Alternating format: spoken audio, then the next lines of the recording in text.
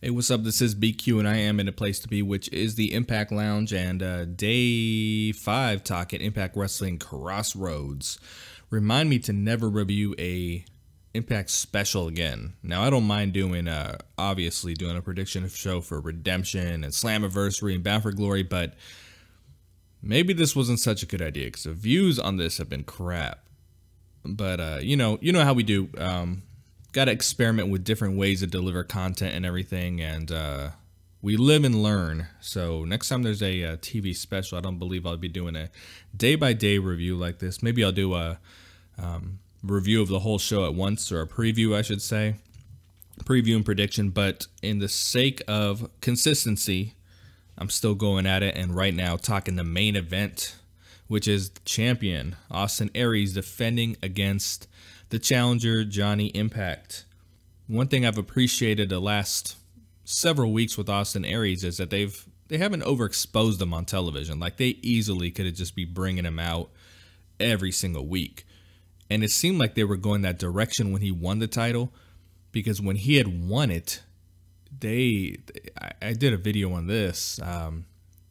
Impact was really marking out for it on social media, and they went a little too far, in my opinion. I think it was too much, especially because they did the TNA thing of someone coming in winning on the first night. So I think it was a little overboard with the Aries win, but they've kind of pumped the brakes. And I think what I didn't like about that is that they pushed Eli Drake to the side as quickly as Austin Aries won the title. But Johnny Impact is the guy right now in the main event scene. It is not Eli Drake. They had a rematch already. Really, really good match. But they're going forward with Johnny Impact. This is the third time that Johnny Impact has been the #1 contender in the last year. This is the third time he's headlining either a pay-per-view or special show. So he headlined Bound for Glory. I want to say it was Destination X. I could be totally wrong on that one, but he did one of the specials, and now he's gonna be headlining Crossroads.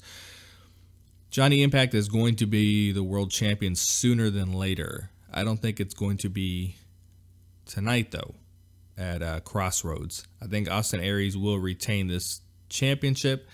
I think it makes sense at this point to keep the title on him.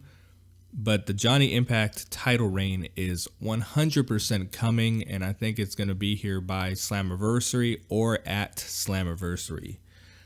He's been the #1 contender, like I said, 3 times. He's even put the #1 contendership on the line at least twice that I can think of, maybe even 3 times. So it's obvious that the company wants to put the title on him, and what they're trying to do is that babyface build of, you can't win the big one type of thing. But I don't think it's going to click with the audience with Johnny Impact the way that it did with maybe Matt Sydal or some of the, regardless of company, some of the great babyface underdog stories over the years. I think that's what they're trying to do. I just don't think it's coming over on television because Johnny Impact is not that underdog type of wrestler. What he does need, however, is a little bit more edge to his character, something to make him a little bit more interesting. I think we all enjoy watching him compete, but as the world title holder, there could be quite a bit to be desired. So I hope they tweak at least something to the Johnny Impact character. I'm not a big fan of his music. Don't mind a ring entrance. He's always had a great ring entrance and ring presence and everything like that. But he definitely needs some tweaks. He is going to be the champion sooner than later, but this night is going to belong to Austin Aries, in my opinion, and he is going to go forward, I think, for a little while as the champion. Hopefully the company just does, continues to pump the brakes a little bit and, be excited about Austin Aries and his arrival and allow him to be an ambassador for the company, but don't mark out for yourself on social media like they have done a couple times this year. All right, folks, enjoy Crossroads. We'll talk to you soon. Peace.